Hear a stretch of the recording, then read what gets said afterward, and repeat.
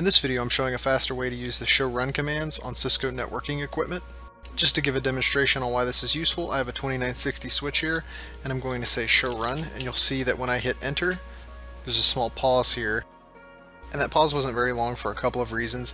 One being that this is a non-production lab switch with no traffic on it, and the other reason being that this particular model never makes you wait very long anyways.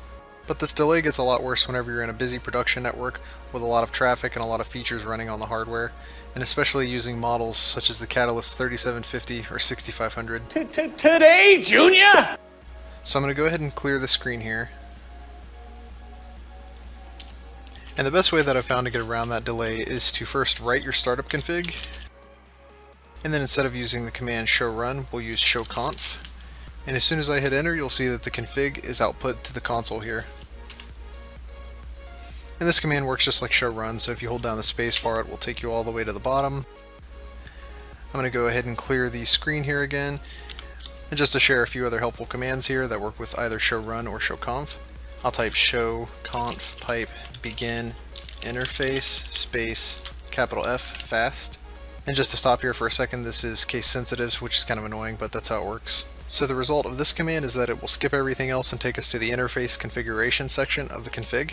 So I'm going to go ahead and hit enter, and you'll see that it starts with interface fast Ethernet 0/1, and we can continue to spacebar through the rest of them. I'm going to go ahead and clear screen here again, and I'm just going to share one other handy output modifier here. That is the section command. To use that, I'm going to type in show conf pipe section. And the way to think of a section is anything that's indented in the config. So just to give an example, I'm going to type in line here. So the output of this command is that it includes everything with the word line in it, and it also includes these sections where you have the indented values that further add commands to, in this case, a V2Y line. So this command is really useful for if you ever want to jump to specific parts of the config that have these indented values, such as OSPF configs or access lists. So that wraps up this video. Hit the like button if it was helpful, and thanks for viewing.